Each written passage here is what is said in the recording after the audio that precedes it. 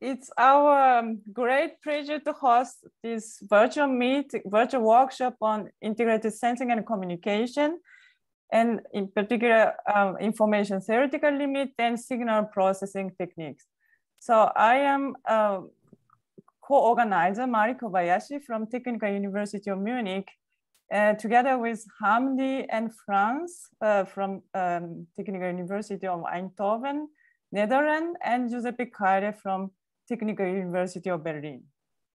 So we are all here. And a very special thanks for Fan Liu and Shangguan Li and Yuan Hao Kui for technical support, in particular Zoom setup, as well as advisements. Thank you very much. And yeah, so since our workshop focused on partially information theory, we have prepared a few slides to explain why information theory is useful for integrated sensing and communication. So first of all, in general, fundamental limit can be characterized by using information theory, or, although under sometimes oversimplified and restrictive assumptions, such as arbitrary long code word or IID source or memoryless channel. But still, these limits can provide insight into the performance gain we can gain with a practical integrated sensing and communication scheme, for example, compared to the conventional scheme which separates sensing and communication. So typically we use a performance metric for communication, for example, capacity and decoding error probability or error probability exponent, or for sensing, if you're interested in target detection error probability and its error exponent, or distortion for the parameter estimation. Yeah. So, and in particular, we emphasize that the feedback information theory is very useful here, and it enables to design adaptive strategy. For example, for purely communication scenario, there are well-known adaptive strategy to improve the capacity or improve error probability performance. But this feedback can be, of course, used for other problems such as target search or active learning. Here, we listed a very short list of recent progress, both from information theoretical perspective and from signal processing. So first, our group has characterized optimal trade-off between state sensing and communication. So it was ISAC paper a few years ago, and there has been a follow-up work, and it will be one of the first speaker from by Michèle Wigger as the extension of this first point. And recent work from Hamdi and Franz Williams, they characterize also optimal trade-off between detection and communication. So it's a very recent work. And we have also other type of framework based on active learning applied for beam alignment and tracking. So this can be also enhanced by integrated sensing and communication. And of course, there are so many works from radar signal processing approach that we cannot list here.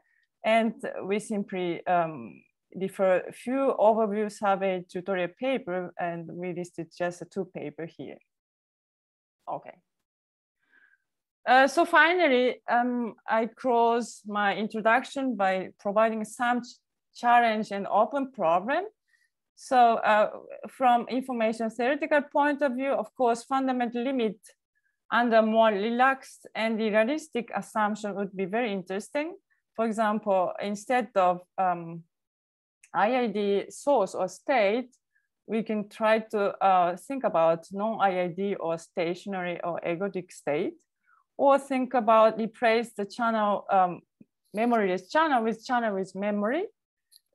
So channel with temporal correlation, or also we can think about finite broad length code.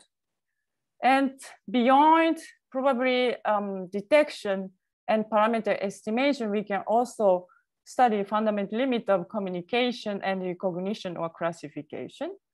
And also we can think about distributed scenario where you can collect information from different distributed nodes in the network to do estimation or tracking.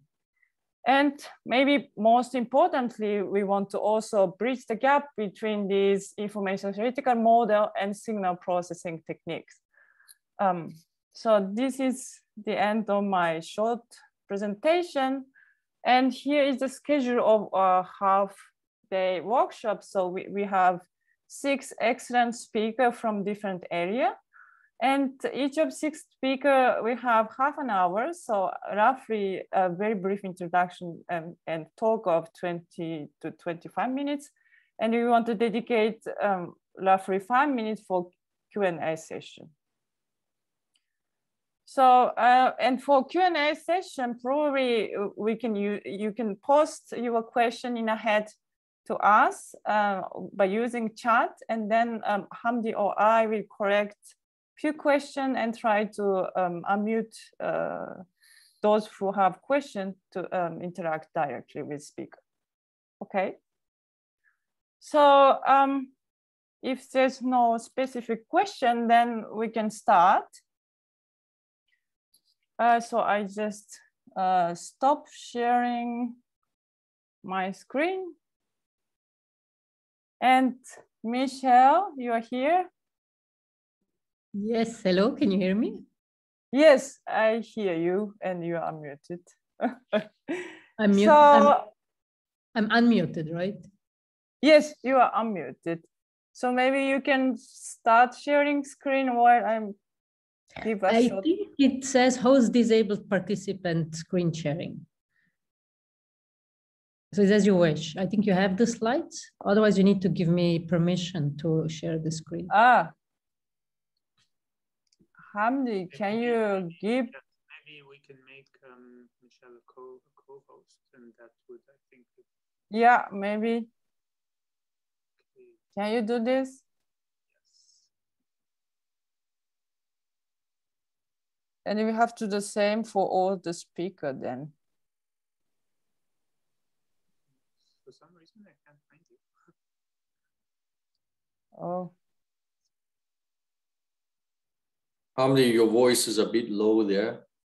I think you should get closer to your microphone.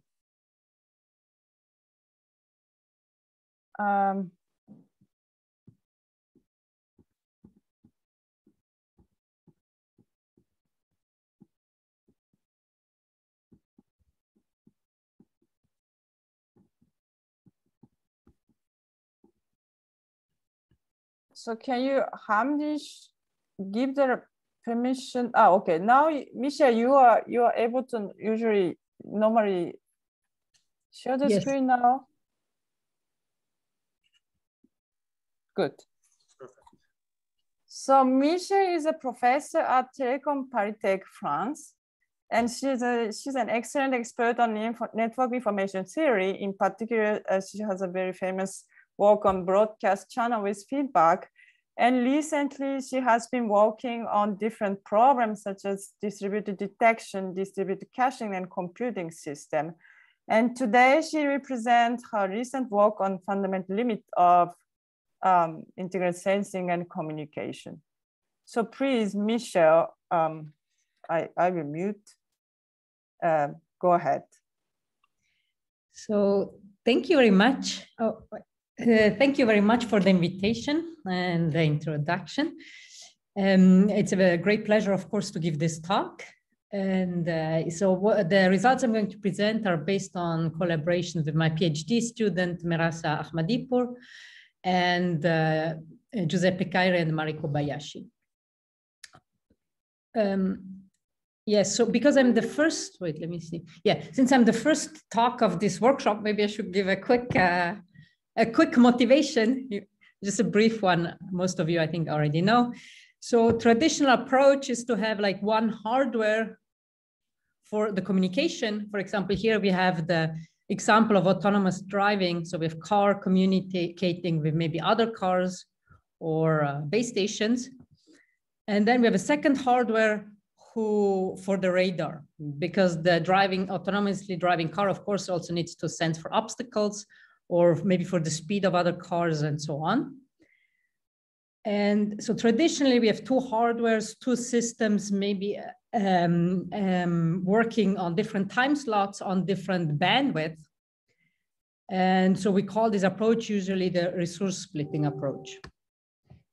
So now a few years already, people actually started about integrating the two systems. And I think the motivation is pretty clear, because in the radar, you actually are interested in the backscattered signals. So you send a signal, and then you're interested in the backscattered signals to obtain information about distances and so on. So the forward signal in this sense does not have lots of useful meaning. It certainly does not contain lots of information.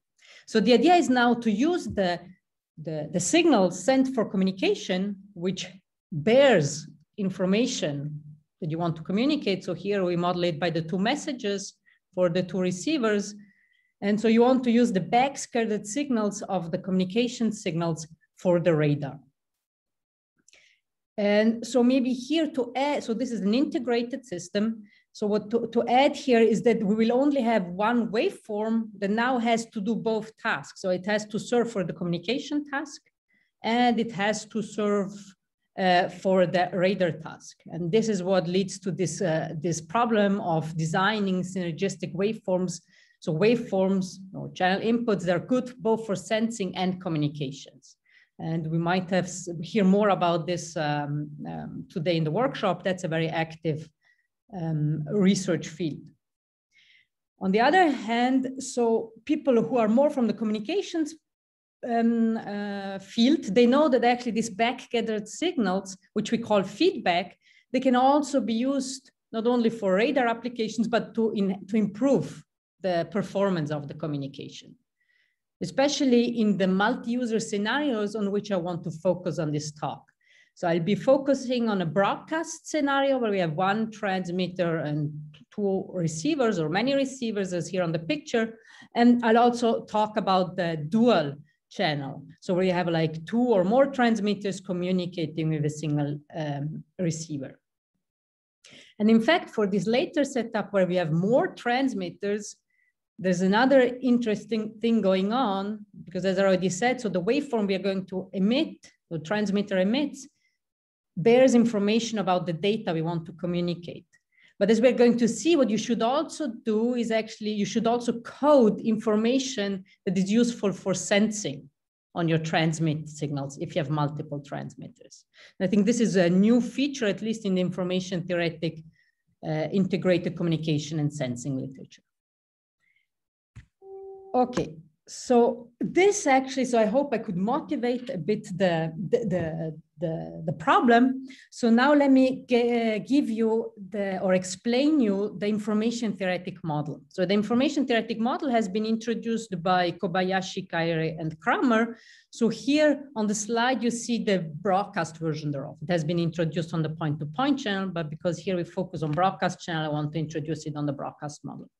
So let me walk quickly and slowly through the model because it's a bit complicated. So you see the things, boxes and arrows related to communication are in red, and more related to estimations or sensing are in blue. And then we have magenta for the combination. So the things that serve for both tasks.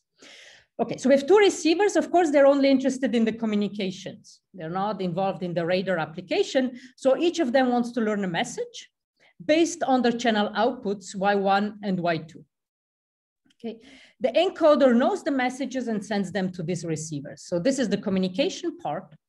Then the transmitter so the transmitter participates, of course, in both in the estimation and the channel coding. So besides sending messages, it also wants to produce the estimate of the state.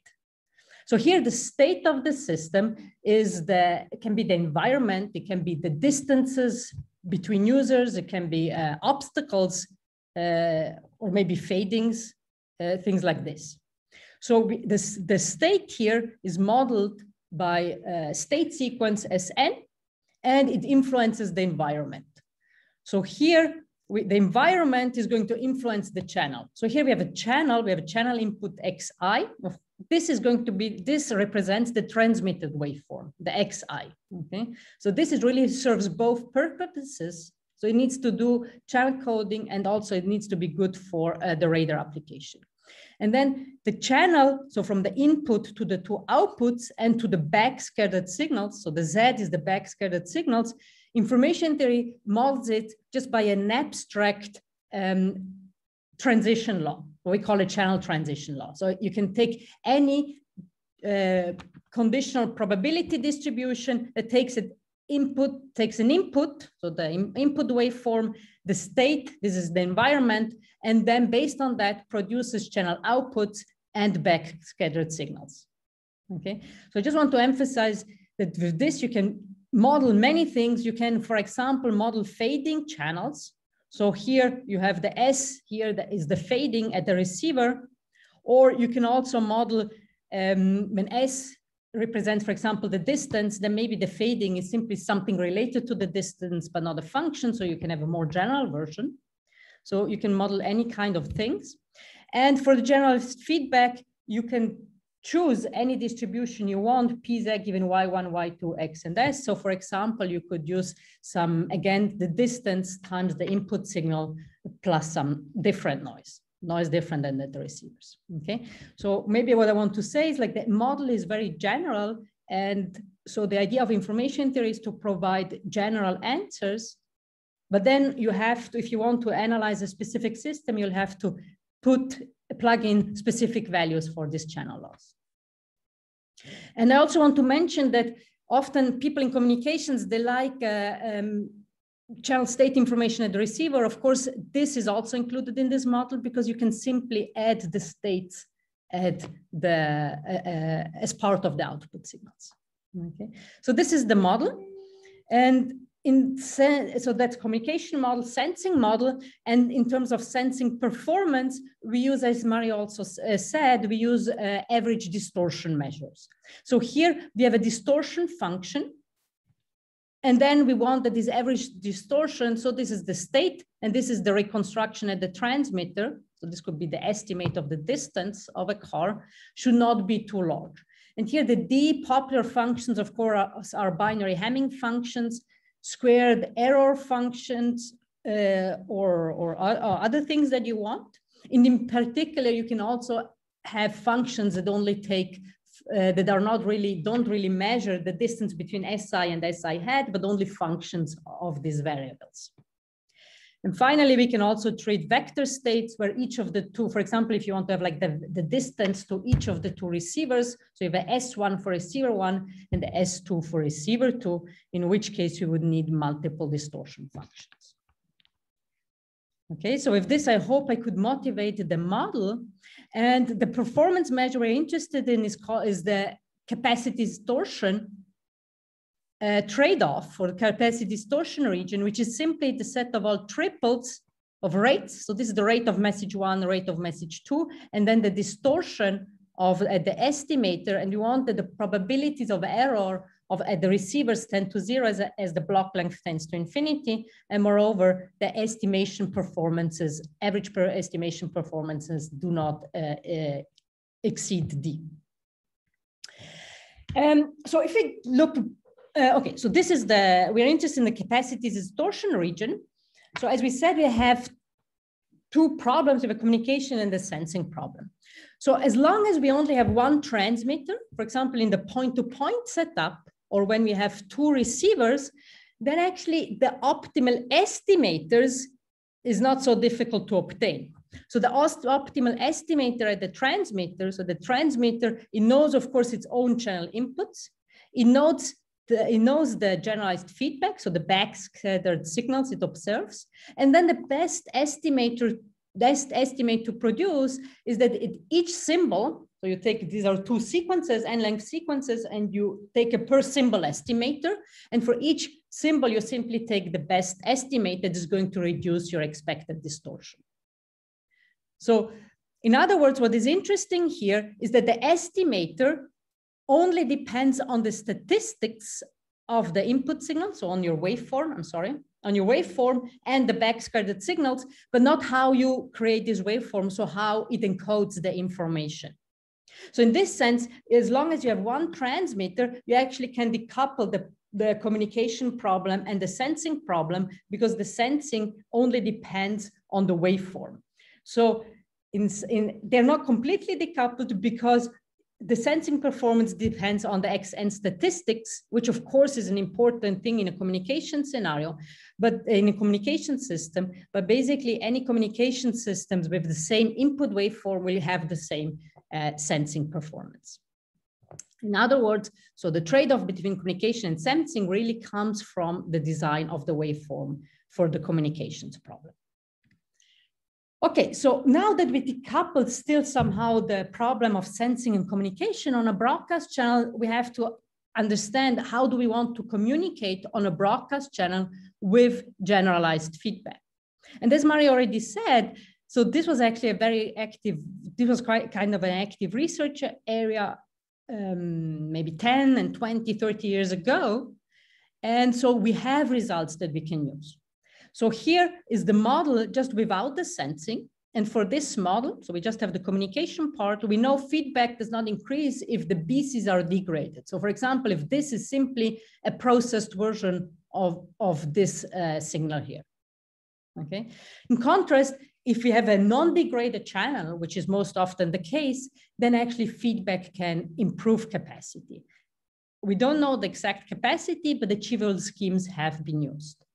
So what we can use now for the joint communication and sensing problem, we can use one of these schemes and then see on which input distribution or which waveform we should choose so as to obtain a good sensing performance.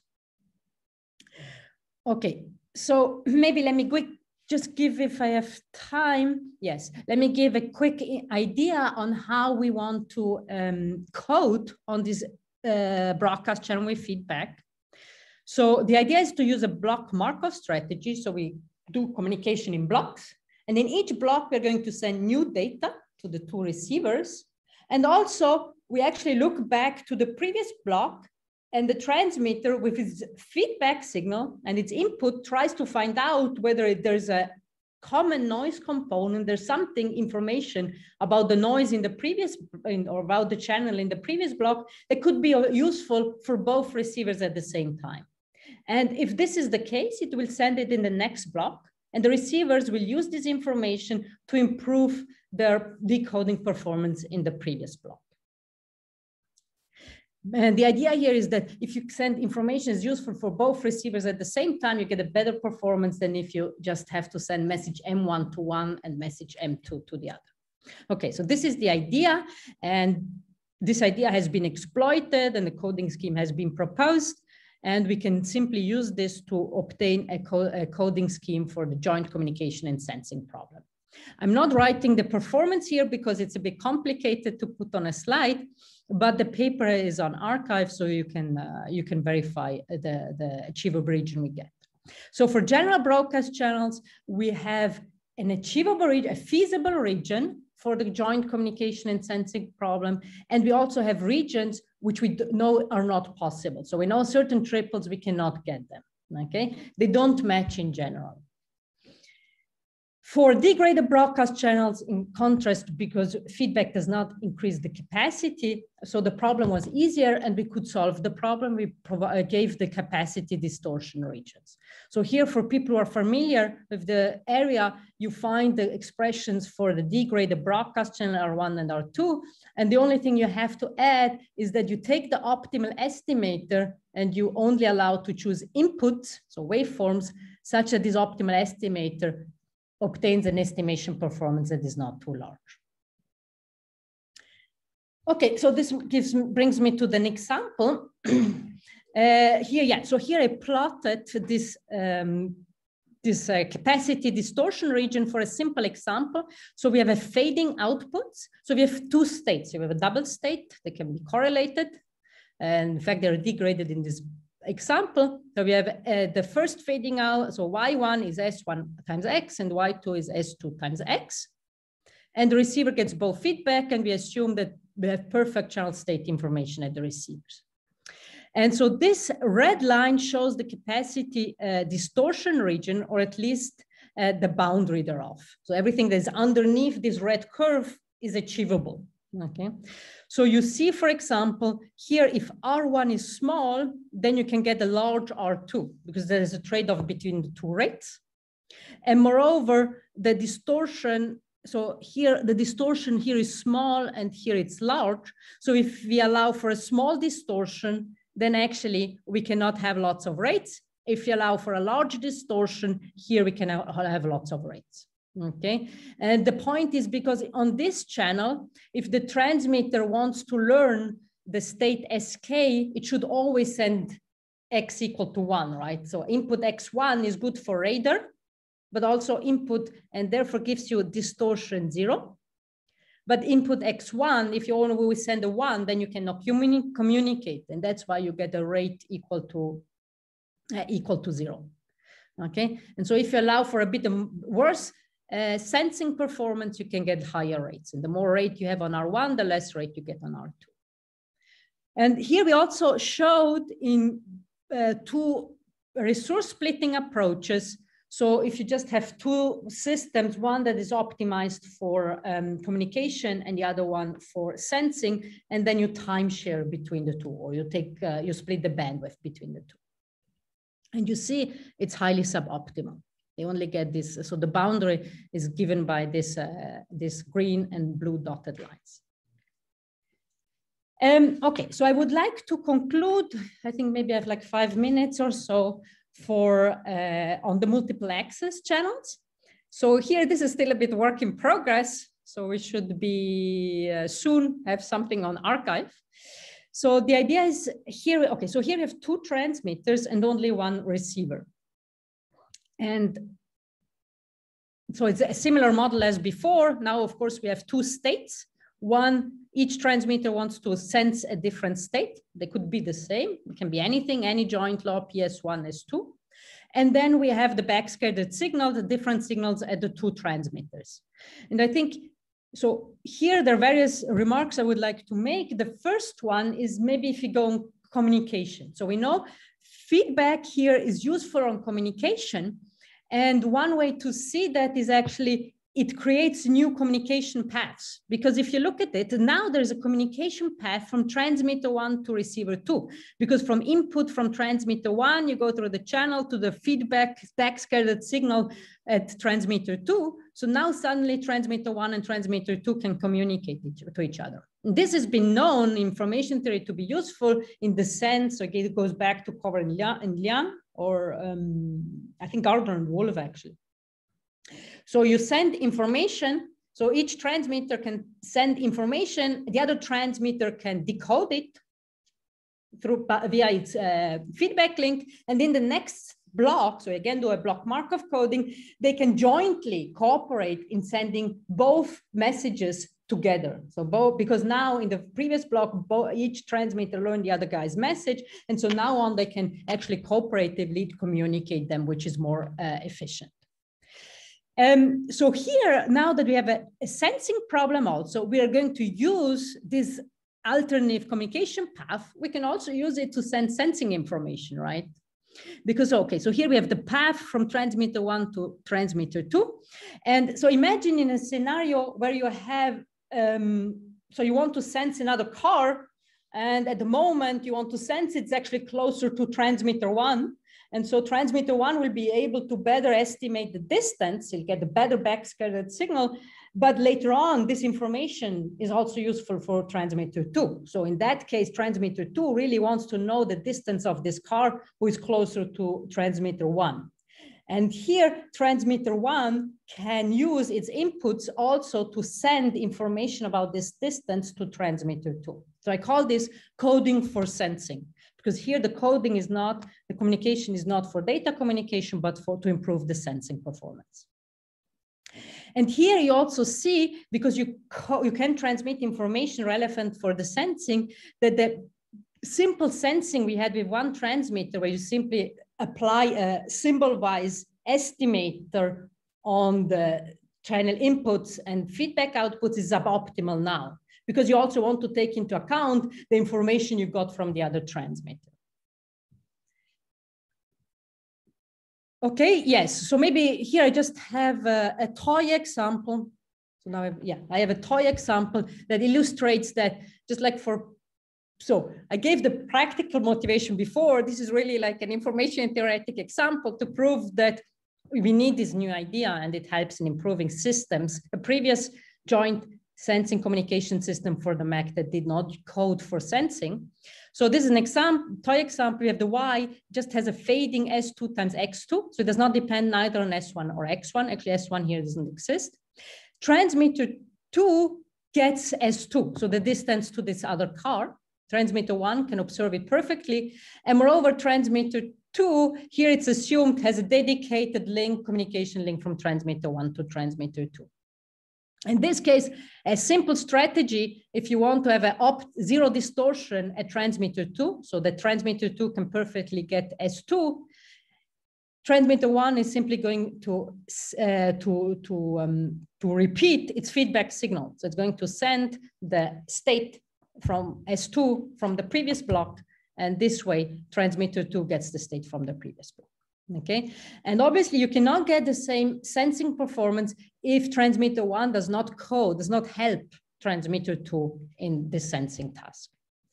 Okay, so maybe a little more technical, and I think this is almost the end of my talk, more technical, especially for those who are familiar with the previous coding schemes for the Mac with generalized feedback. So we used the scheme proposed by Williams in '83 and adapted it to include also the coding for the sensing. So it uses block Markov coding, so communication is in block, and backwards decoding, so you start decoding from the last block. And we already, as I said before, so we have a first layer in each block where you actually both transmitters send the same message. And this is because they repeat the message in the previous, that they exchanged in the previous block, okay? That allows them to cooperate. But now, so in each block, they also have to send the current message. So in the next block, they can use it for cooperation. But now, so this U1 code word has to be decoded at the other transmitter. This one is decoded at the other transmitter. And here we can plug in compression information, which are called the J's, which are simply information about the state information I obtained from the previous block. So in the previous block, I obtained information about the state interest that is of interest to the other user, and I'm going to compress it and describe it using in this U1 code. So everything was already there. We just had to add in these messages. Okay, so I think this brings me to the end of my talk. So here on the Mac part, so we have this new idea of coding for sensing. We incorporated in Williams' scheme, and this gave us a better and improved achievable region compared to the state of the art. I didn't show it here. It's again complicated. It will be soon be on archive. However, the general problem, I also have to tell the general problem is widely open because these feedback problems are actually, even without sending, still very open even after decades of research. Okay, this brings me to the summary of my presentation. So what I wanted to do, I wanted to explain the information-theoretic framework for integrated sensing and communication, which was actually proposed by Kobayashi, Kairi, and Kramer. And so I want to point out that as long as you have a single transmitter, the sensing is kind of easy, at least in this information-theoretic framework. So the sensing is easy because it's a symbol-wise estimator. It, however, leads to the trade-off between the rates, different rates and distortions, because it depends on the common waveform. However, for the multiple transmitters, we kind of also need coding for sensing. And this leads to what I maybe call a fully integrated coding for sensing and communications, because now the coding screen really have to integrate both tasks at the same time. And future interesting research directions. So I think one thing that I noted here is what Mari also mentioned, is the assumption that we have IID states and memoryless channels. And I apologize if this wasn't clear enough. So in our setup, the states are IID and the channels are memoryless in the sense that the time I outputs only depend on the time I inputs and states. And with this, actually, I would like to conclude my talk. Thank you very much for your attention.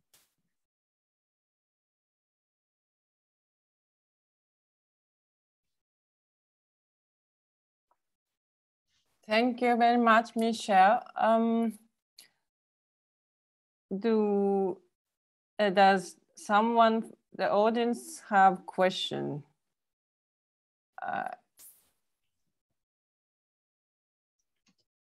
Hi, Michèle. Hi. Hi, Shlomo. Good to see you. Tell me, Michèle, when with the state information, when you say degraded broadcast channel, actually the realization of the state can change the degradedness. So, yes. you know, so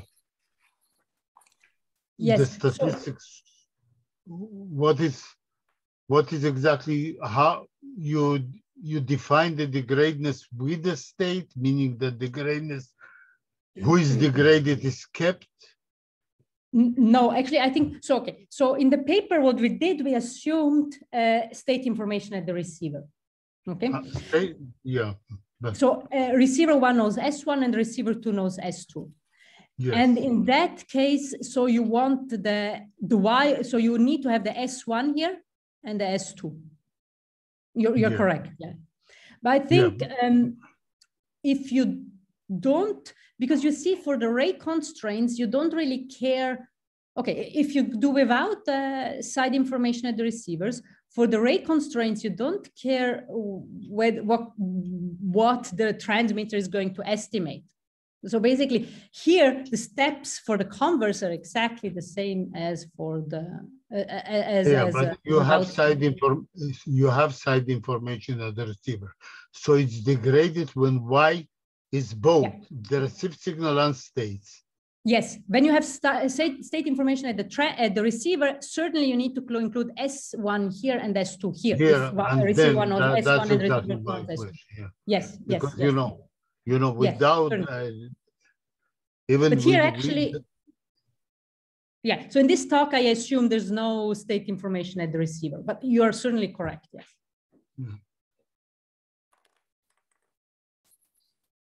I think. Michèle, so the results are all for, as you told at the end, for IID states, eh? Yes. So did you think about an alternative definition? So what should we do? So in a practical situation, a radar situation, yeah, the states are not IID, I would say. Yeah. Or can you argue, or can you do some signal processing such that the states become IID, or do you have another concept of state statistics in mind, like the entropy of the state is small, for example? Did you think about this? I have to admit, I did not think in, I did not think in, or at least I didn't come to any interesting conclusion. I would guess actually I think the situation changes, right? I don't think that you can do just signal processing and then assume. I think the coding is going to change, if you have states in the system. Yeah. Well, it's something that bothers us. Yes. So we assume that the state is constant. Eh? Yes. And so you assume that the state is IID. But what something in between? What would be nice will lead to results. That's the question for us. But because I'm just thinking, like, because there are for just like the channel with feedback, people have looked at channels with memory, right? Like for example, Chaim with he has all kinds of Chaim Permuter. He has all kinds of memory. Yeah. And I think maybe like coding techniques, I think a first step would be to use his coding techniques, which I think are different than from what we are using in these IID states. Okay. Well, thank you.